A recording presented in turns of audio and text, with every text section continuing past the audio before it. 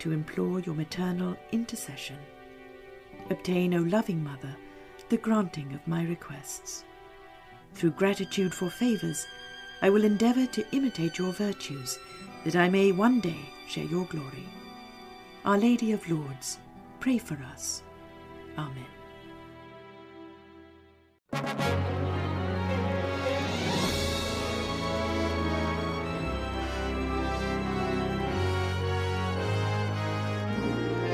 EWTN. Live truth.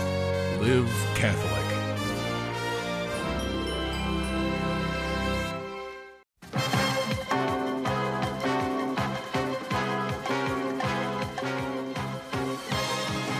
Mother Angelica Live, brought to you from the Eternal Word Television Studios in Birmingham, Alabama.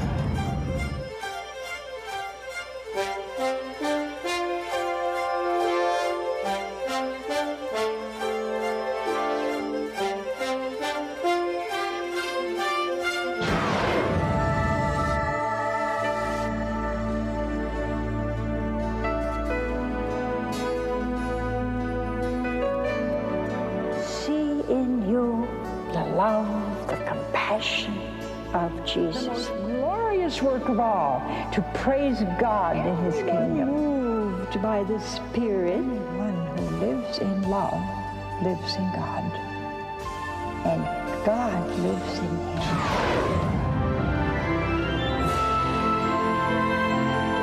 What a wonderful thing is our church. This whole network is built on trust. The essence of evangelization is to tell everybody Jesus loves you. We're all called to be great saints. Don't miss the opportunity.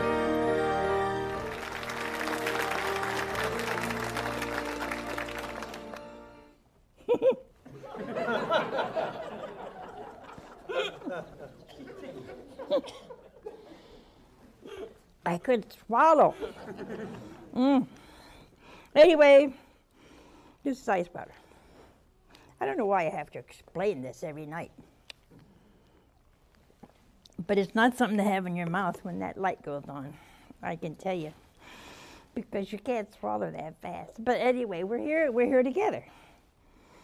And I don't know about you, but we in Alabama had a terrible storm. It wasn't even a tornado, was it? What was it? A what? Straight line wind. What's that mean? Huh? Just wind going straight ahead. We know why? Nobody knows why. That's a dumb question to ask. Only God, huh? Oh, only God knows why, right? I never saw a camera this close. Is it supposed to be that way? It is? Okay, here I am, everybody. But you know,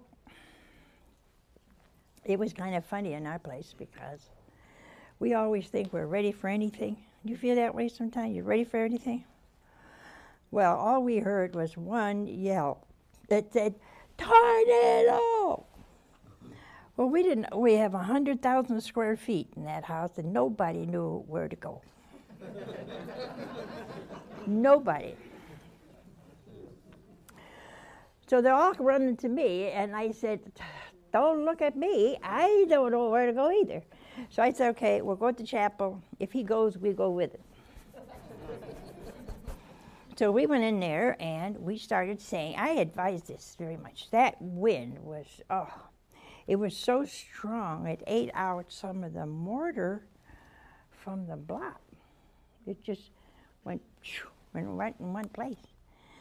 And then our bell tower has been leaking, and I won't give the name of the company who built it, but if you don't fix it, I'm going to.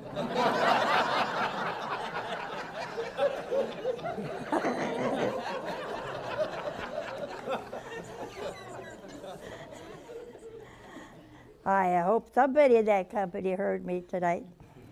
But anyway, they had to take the tile off the roof so they could walk on it. So wherever they took the tile off, it leaked. in a 100-mile wind and pouring. We're going around with these little buckets, you know, trying to catch the water here and there. And the gift shop where we had all our supplies and everything, it was leaking through the lights everywhere. Anyway, I had many thoughts I never expressed. Just wanted you to know that I had them, but I never expressed them. I'm still thinking them, though. I made you.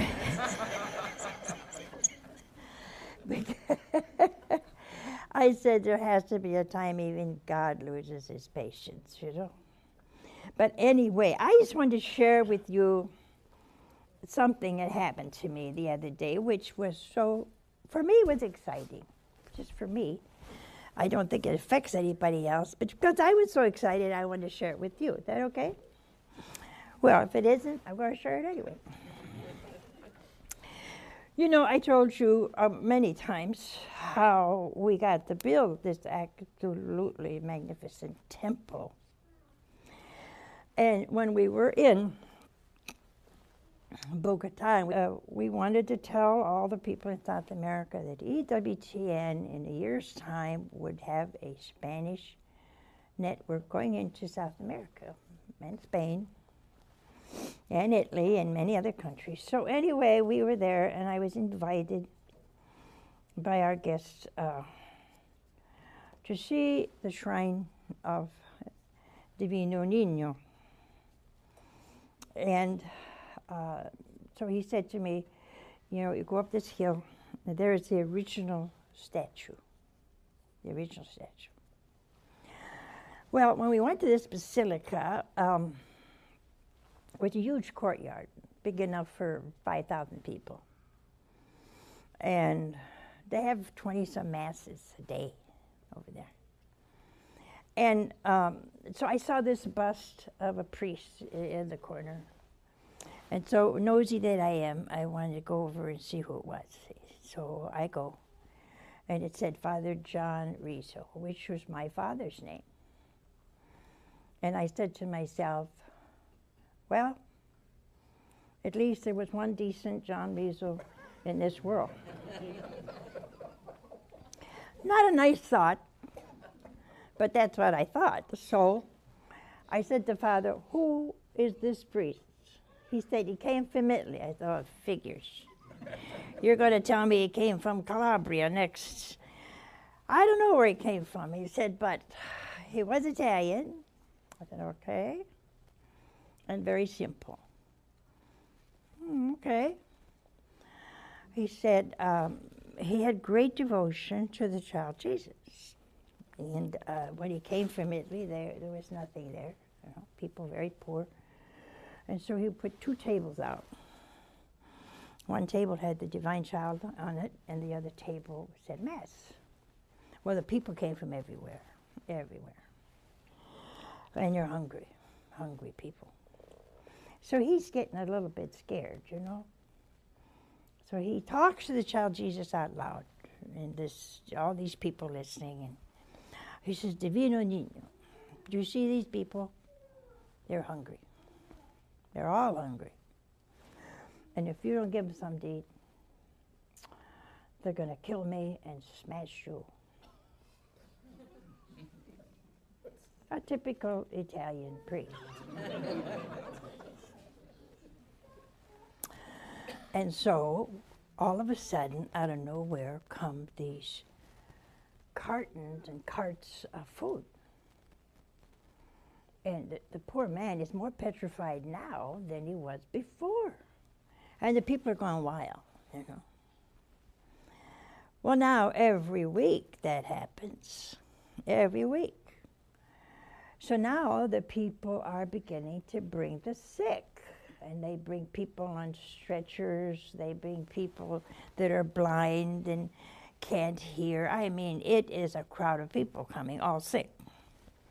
Now, the poor man is scared for sure because they expect him to do something about it. And so he goes to the child Jesus again, and he says, look, You see these people, they're sick. And if you don't heal them,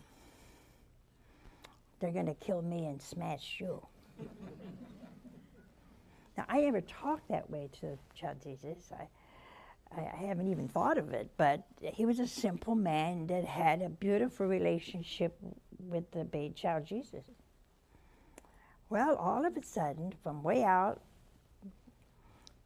at the end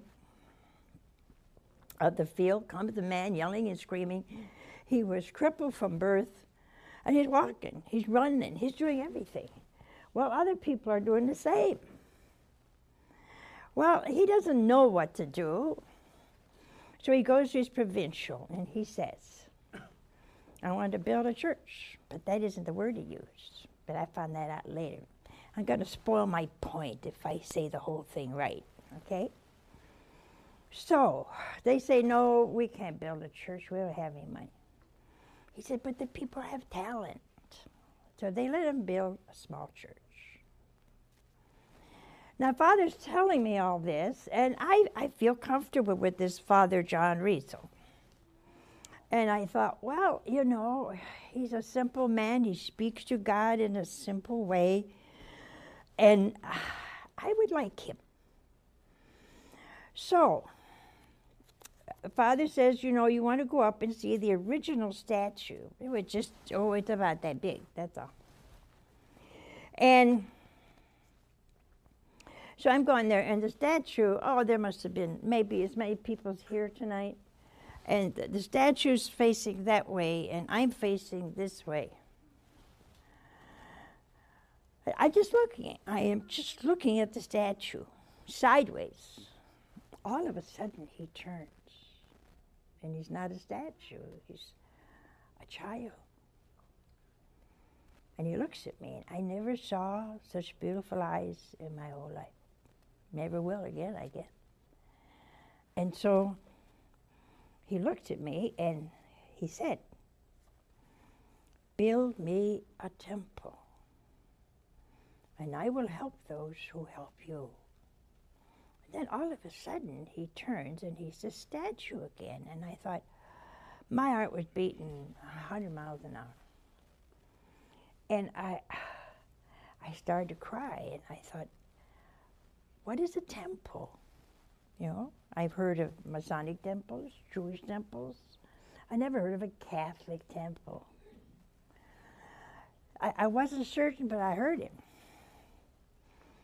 And I didn't understand what he meant when he said, I will help those who help you. I didn't understand that either. So the sisters came up to me and they said, what's the matter? And I said, nothing. So when I got home, I thought, I got to tell them, otherwise I won't be able to build a temple, you know. But I still never knew. And then a couple months later, we were in Rome, and coming out of the Basilica, I saw the word, this temple was consecrated on a certain date. So I thought, there is a temple. So now I'm back to where I was 2 weeks ago. Sister comes up to me and said, you know, this woman sent you a book on the divine child Jesus. I said, I must have 150 of them. But they're not like that one. Okay, so I took it. And that evening, before going to bed, I thought, well, I think I'll read it, because he's so cute. You know, you can't resist a little child like that. I open it up. Guess who was there? Father John Rizzo. And look at that. Look at him. Well, I couldn't believe my eyes. You know, there he was. A big man, not too cheerful, but says, Father John Rizzo, founder of the Divine Infant Jesus Parish. Parish? No, I said, well, I'm looking through the book. And what does it say? On December 25th, 1937, the first rock for the temple of the child Jesus was blessed. And then it says here, Father died before the big temple was built. And it says here, and my heart was beating another 100 miles an hour because he said temple to me. He didn't say parish. He didn't say church. He didn't say oratory. He said temple. And so I was so excited. And it says here that the divine infant Jesus temple was dedicated in 1992. 3 years later, he tells me, build me a temple. Well, you got to be patient with me tonight. I've got asthma, bronchitis, a sinus headache, and my nose is running, all on TV. So, if you don't mind, there's nothing I can do about it. You know, we're hearing a lot today on all the terrible things going to happen to the world this century. The big earthquake, the big, what do you call these, when earthquakes are under the ground, what do they call them? Well, anyway, under New York City is a massive earthquake about to happen. Not today or tomorrow, but before this century. You want me to do this, right? Okay, thank you. He's really a guard, but he does this mostly. But I think we need to think of that. Fault lines, thank you. There are big fault lines under New York. There's big fault lines in California. I'm not telling you all to move. Where are you going to go? I'm only saying, as I have said 100,000 times somewhere, that you need to get your soul ready. You know, I don't know why people are so afraid. 2 weeks ago I talked about hell. A lot of people live there now, don't you think? Sure. All of us are living in purgatory. You know, if this is heaven, Lord, save us all. You know, we're in the wrong place. This is purgatory. This is purgatory. And there are many things happening. Somehow we're in some kind of war. Nobody knows what. There are wars and rumors of wars. Well, we say it's been that way for centuries. True. But it was in the time of other people's century and other people's purification. There's a good book out called Sent to Earth. I'm not advertising, but I guess I am. It's an excellent book. It explains why, through the centuries, the Bronze Age and Rome, oh boy, you can see why the Lord took care of Rome. But see, what I don't understand is we're not afraid of sin. That's why people commit so much sin. You don't believe the consequences. See, you know what I think the Lord's doing? Nobody's paying attention to Our Lady over these wonderful apparitions we've had. Nobody's paying attention to our Lord, who's been bleeding in many statues. Nobody's paying attention to Fatima. Now, these many, I don't say all of them were, but some of these scientists, I guess you would call them scientists, okay? Physicists and whatever else they are saying to the people, look, it's not going to be the same anymore. Now they have some kind of hot stuff going up here, warming and all this stuff. See, you cannot abuse something constantly and not expect a reaction. Whether it's people or the earth, it's going to respond. Going to respond. I just want everybody in this world that listens to this network to be ready. That's all. In India, oh God, that was a terrible earthquake. You say, well, it can't happen here. Don't kid yourself. Do you know there was an earthquake at the Mississippi River? It went backwards for a week, and the bells rang in Connecticut. I like that one. All I'm saying is, if you're Catholic, go to confession. I know you don't want to stop your, what do they call it today, your way of life? No, that isn't what they say. Whatever it is, you got to stop. You know, a man was saying to us, he is an atheist. Didn't believe in God, never did, from when he was a kid.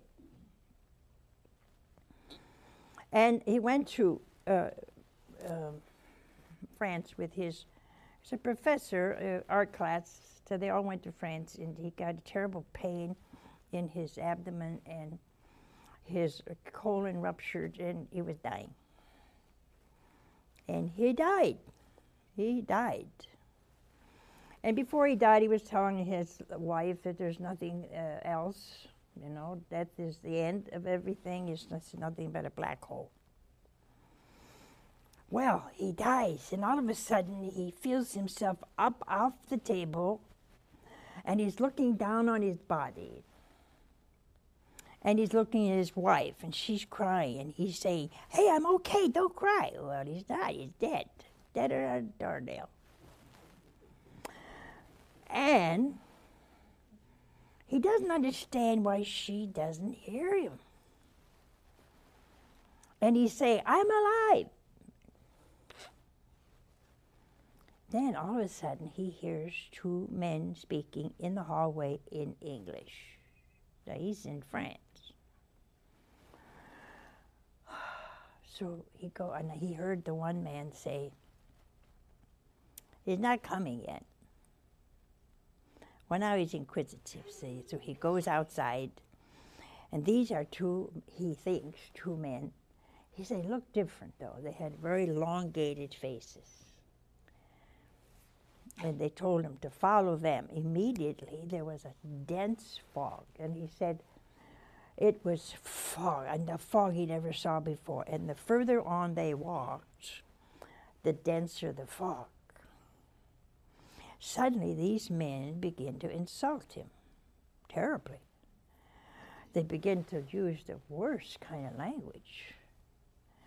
All of a sudden, they're pushing him back and forth.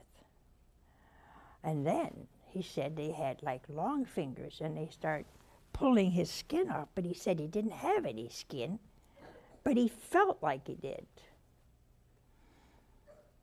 And suddenly, here's a man who didn't believe in God, wanted nothing to do with God, and he says, oh, God.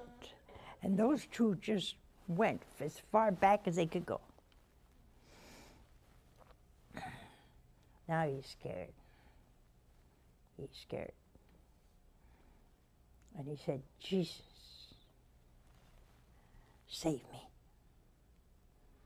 Immediately, the fog left.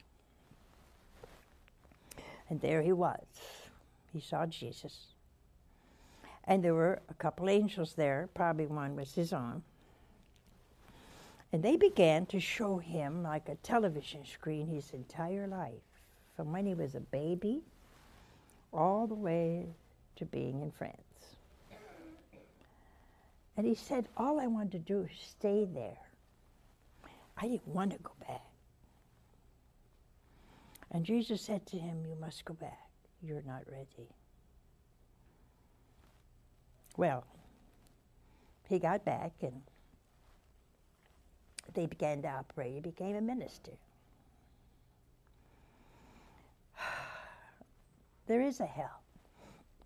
There is a hell. I don't want any of you to go there. Your way of life may not be too good, huh? But it's never too late. And some of you that are Catholic, you have that awesome opportunity of going to confession. What a wonderful thing. So, I'm not going to, preach hell and fire, but I just want to remind you. They say, don't scare people. Do you see the movies that your kids watch? Would scare me. Do you think the sweaters they're wearing were these ugly beings? Do you see the games they play? And you're telling me hell? Well, they've seen hell. They just don't know what to call it. Oh, I've never seen such grotesque games in my life.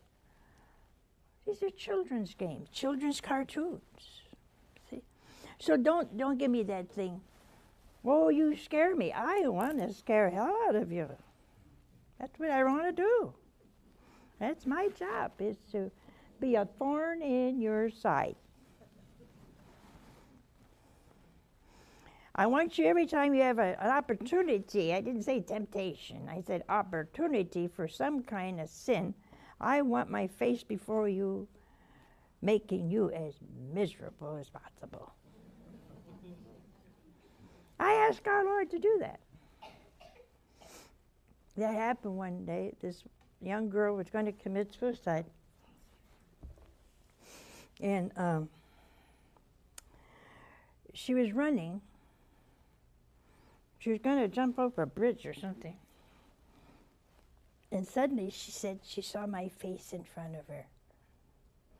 And she stopped dead. And she changed her mind.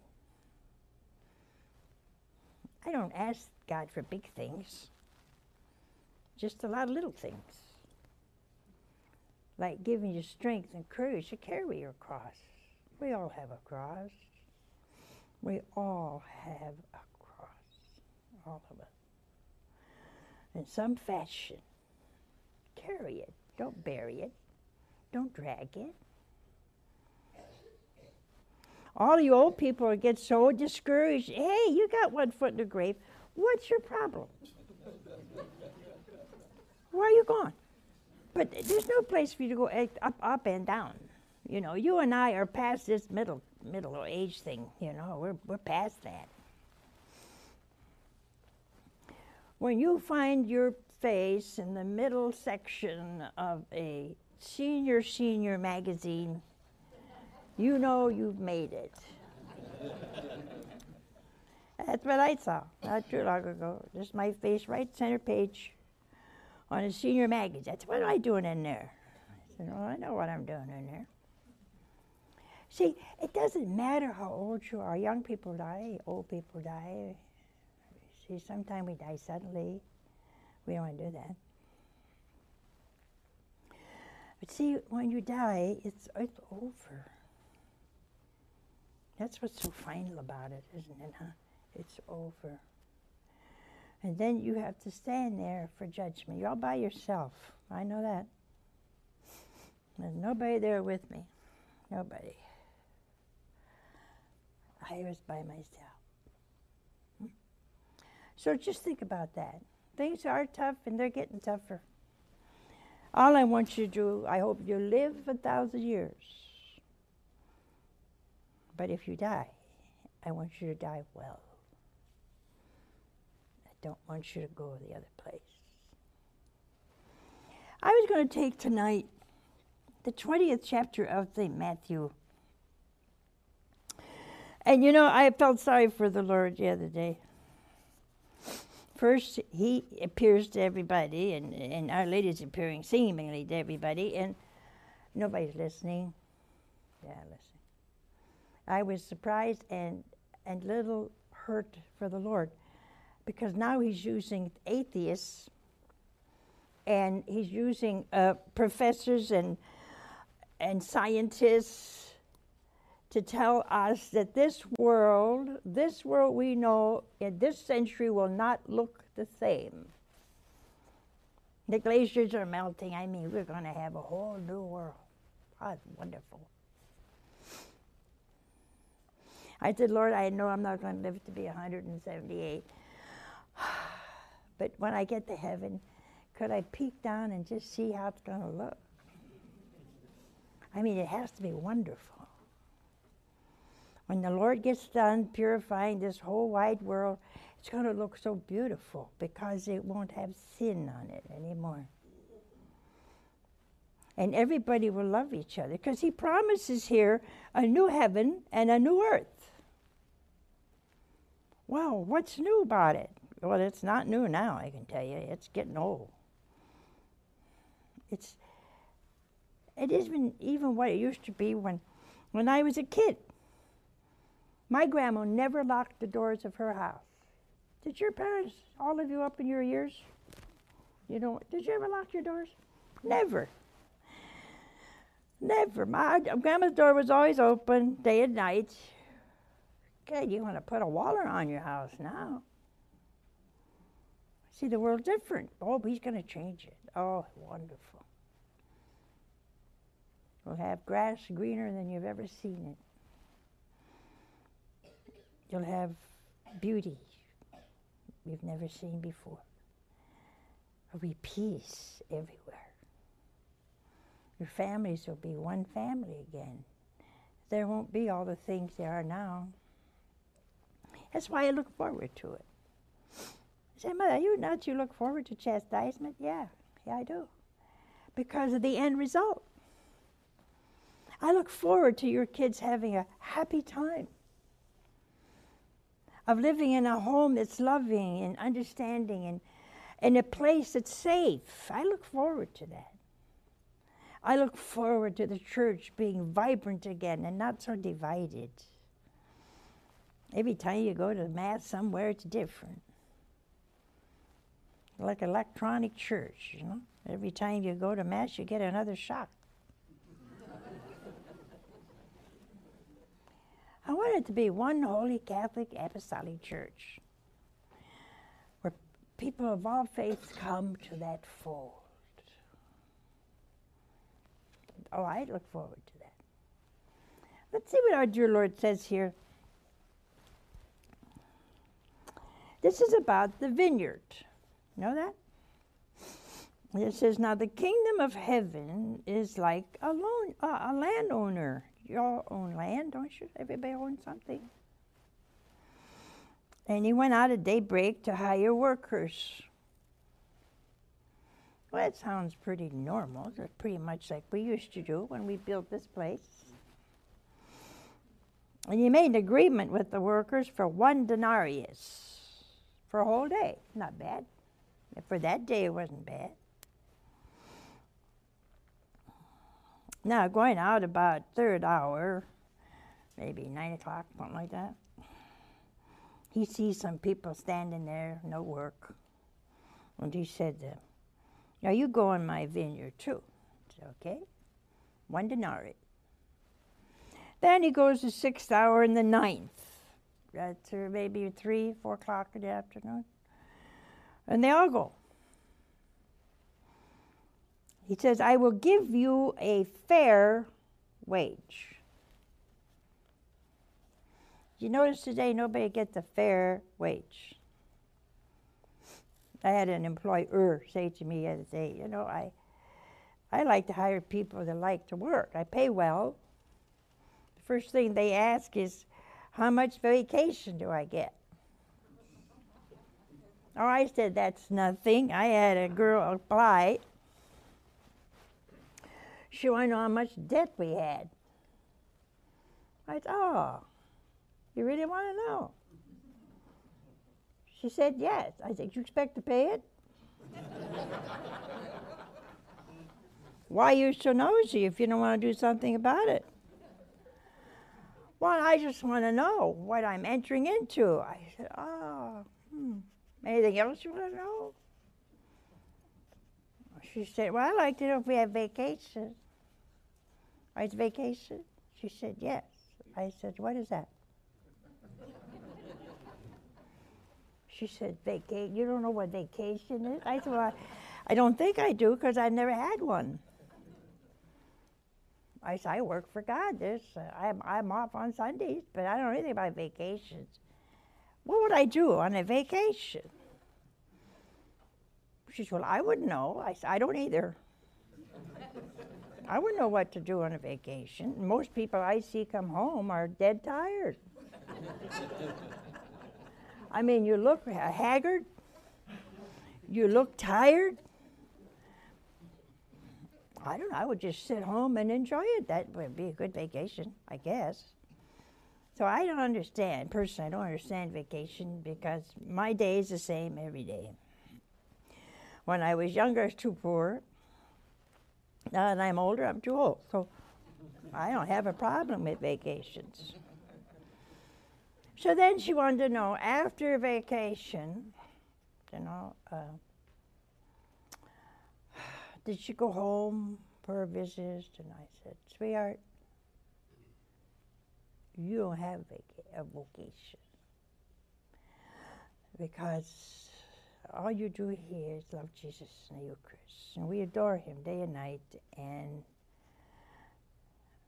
you don't have vocation. I don't know what happened to the poor girl because we're all in that mood, of what do I get out of it? Ooh, that's not too good. What do you put in it is what's important, not what you get out of it. We will have our reward or whatever we have up there. I wouldn't care if the Lord put me at the gate just watching everybody else have a good time. See, when we deal with God, we have to love him for himself. And you're going to learn something here tonight. Now at the 11th hour, he went out and found more men standing around. Ah, boy, you're up there now. There's really not much left to a work day. He said, why you been standing here idle all day? Just because no one hired us. He said, oh, go in my vineyards. They work maybe 2 hours. Now, the owner of the vineyard said to the bailiff, call the workers and pay them their wages, starting with the last arrival, 2 hours. Got it? 2 miserable hours in the cool of the night.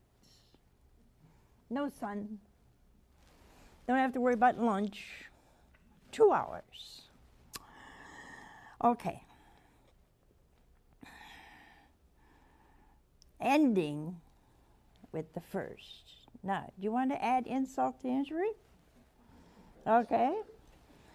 The first were still working while the last were getting paid. How you like that one? Are you beginning to get upset? No? Yeah, you should. Now, when the first came, they expect to get more. Got the same denarius. Now they're beginning to think. Hey, they said. They grumbled. These men came last. Oh boy, look here. And they only work 1 hour. Oh boy, this is great. And you treated them the same as us.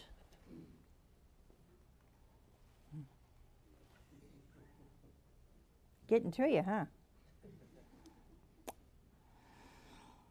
Well, and we have done a heavy day's work. Here it comes. In all the heat. And he said, my friend, I do you no injustice. Did you not agree from 1 denarii? Yeah? Then take your earnings and go home. If I choose to pay the last as much as I pay you, do I not have a right to do what I want? Or are you jealous of my generosity? Oh, you see? This reminds me of the woman who came to me one day. I told you this, but we always get new viewers. And she did have a hard time with her husband. I mean, she did have one hard time. Well, he dies. But she was so upset. She said, "Do you know what that rat did to me?" I said, no. I wasn't sure I wanted to know. She said, "He wasn't even baptized when I married him and went through hell." I said, "Okay." Well, she looked at me. She said, on his deathbed, boy, she's getting hot. He was baptized. He got all the sacraments. He went to confession and he died. I said, "Well, aren't you happy?" "No, I'm not happy. The rat went straight to heaven." I said, "Well, aren't you happy with that?" "No. I want him to suffer a little bit." God. You know, if it was that bad, you'd think you'd be happy. Well, this is what our Lord's talking about. See? That's what he's talking about. There are many people that steal heaven. Like the great thief, the thief on the cross, did he steal heaven? Oh, he suffered though, don't you kid yourself. The one went to hell. The other went to heaven.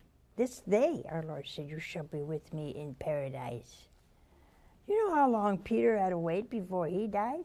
And then he died upside down. On a cross. And here's this thief, a thief. But he admitted he was guilty. He deserved what he got, and he accepted it.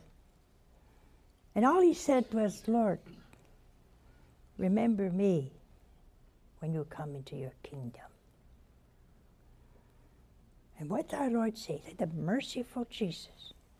He says, "This day you shall be with me in paradise." Now, don't you want to go to confession, huh? Don't you want to change your life? Otherwise, you're going to be like these people. You're taking chance. You did take too many risks, And like that atheist I was talking to you about, you may not be the one chosen to come back. And what did our Lord say? The last shall be first, and the first last. What does all that mean? Well, it means that if we pray for the hardest sinner, if you pray, keep praying for that person in your life that you want converted. Don't stop.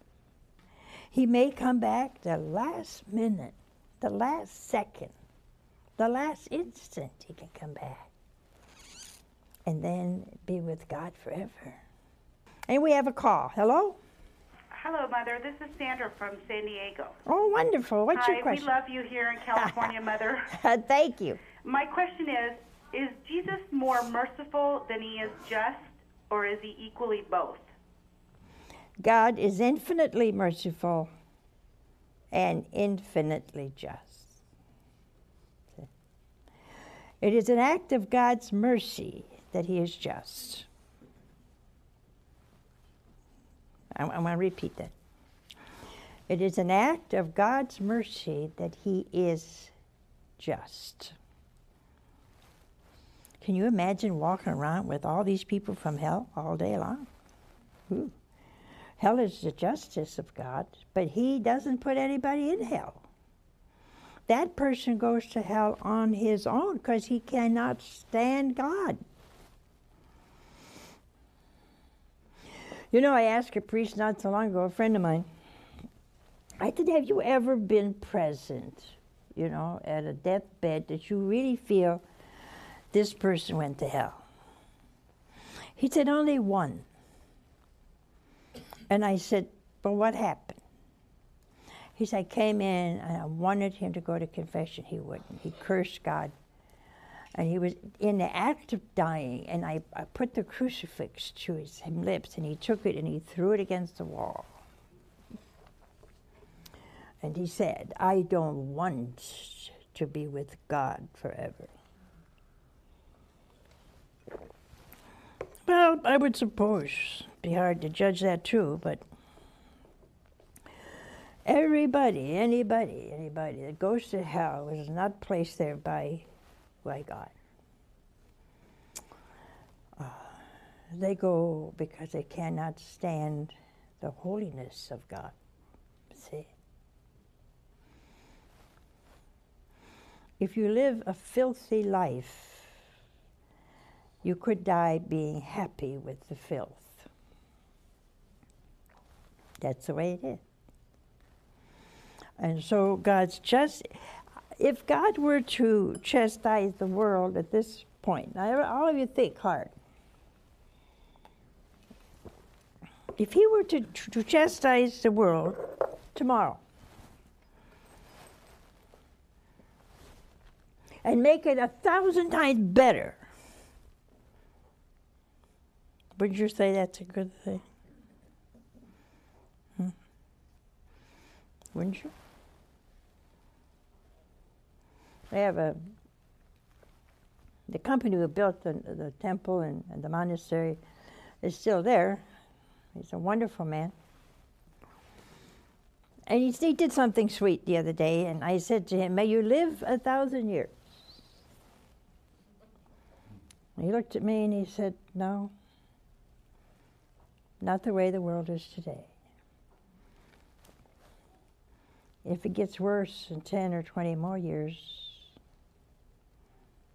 I don't want to stay here. And I was surprised because I guess I didn't expect it. But I knew what he meant. If you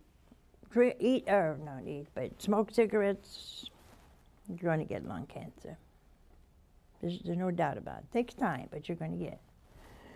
If you drink a pint of liqueur or whiskey or wine a day, hey, your liver's not going to take it. It's not made to be pickled.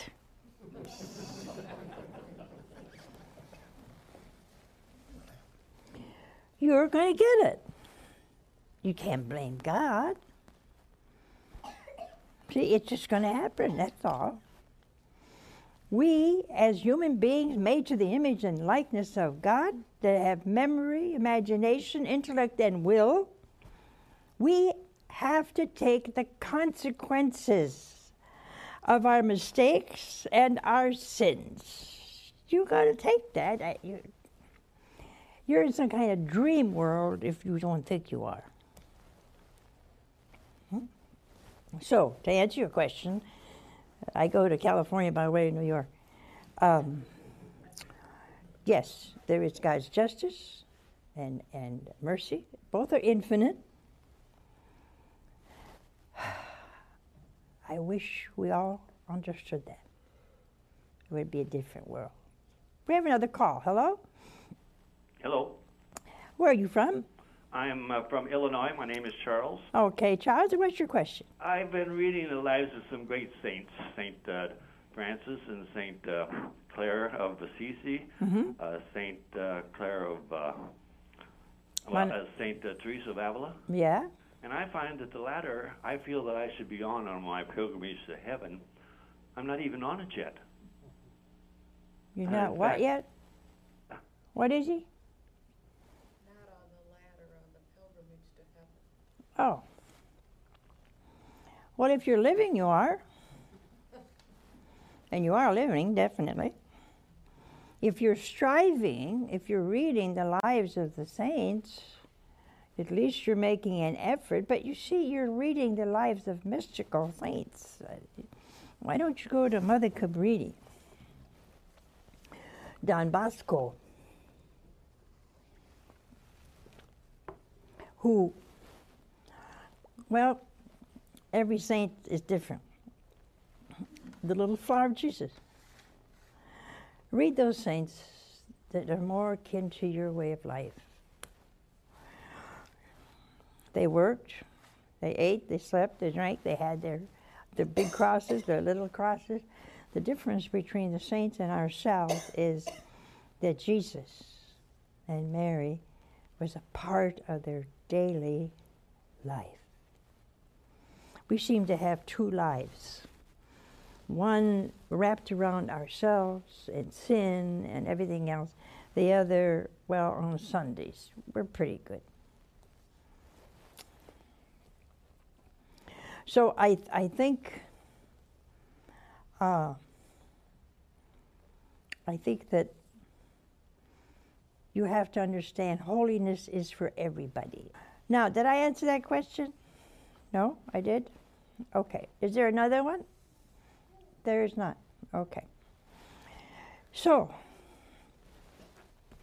you know, we're all in this together. The world is slowly going down, and we have to lift it up. Talk to Jesus. Just talk to him like you would talk to each other, or talk to me. See? You can talk. He loves you to talk to him. He loves you to tell him everything, little things, good things, happy things. Every time I get a new pair of shoes, especially now since I can walk without braces, I go show him. I know he knows. He's God. He knows everything. He wants me to tell him. He wants me to thank him. I go there, I say, thank you, Jesus, for the new shoes. Maybe you could work on them, stretch them a little bit. Feel kind of tight. Anyway, bless him. Isn't that what he meant when he said, unless you become as little children, you shall not enter the kingdom? You need to do that, see? Just a child. I was looking up at the water pouring in the other night. It was night. Well, it looked night. It was only about 3:30. I said, Lord, do you remember it took 5 years to build this thing? 5 years. And the first storm, real storm, comes. And it looks like somebody's going to take a bath. I mean, I never saw so much water coming down. And remember all you people who put it together.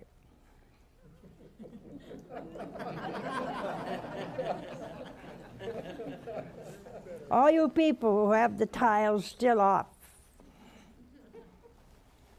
It's not a threat, eh? It's not a threat. I just want to keep dry, if you don't mind. Well, I gotta go. I love you, and God loves you infinitely. Bye now.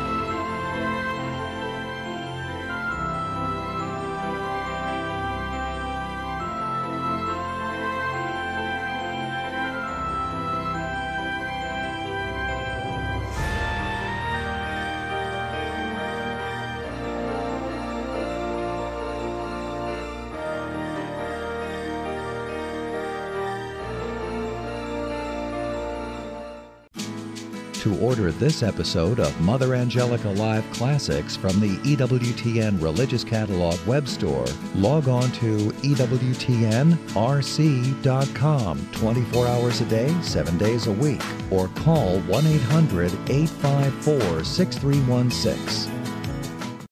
Hello, family. In today's world, we rarely hear about sacrifice.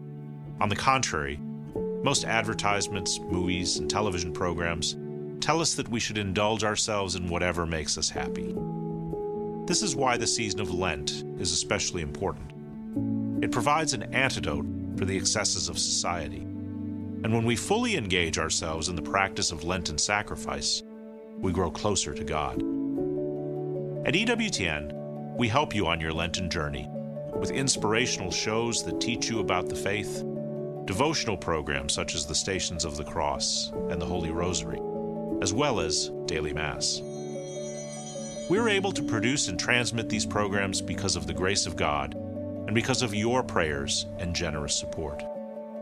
If you have been encouraged by our programs, inspired by our devotionals, or better informed by our news, please help us to continue our mission so that the gospel message can reach even more people around the globe. Thank you for being a part of our EWTN family, and may God bless you. EWTN is 100% viewer supported. Please make your gift today by going to EWTN.com/donate now. You may also call us at 1-800-447-EWTN or send your donation to EWTN 5817 Old Leeds Road, Irondale, Alabama 35210.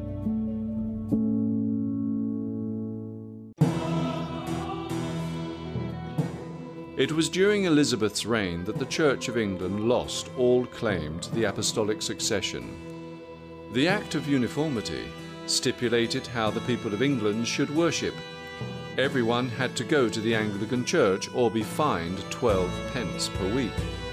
We remember Mary nowadays as Bloody Mary, although there were probably about 200 or 300 Protestants executed during Mary's reign. That number, of course, pales compared to the number of Catholics who would be executed under Elizabeth. It is important that Christians of the 21st century understand the Protestant Reformation, because we cannot understand the modern world without understanding the Reformation.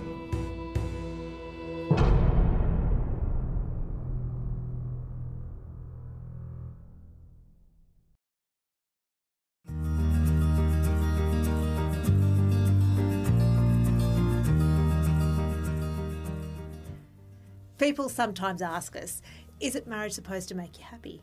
Well, the answer to that's a bit of a surprise. Firstly, it's not supposed to make you unhappy. Let's get that out of the way. But actually, if you stop and think about it, we would argue that marriage isn't supposed to make you happy. Happiness is a consequence of a married life well spent. But marriage is really to make you married. It's to make you holy. If you live a well-lived married life, then happiness follows. But it's not the purpose. It's a subtle difference, but that mindset change is really important.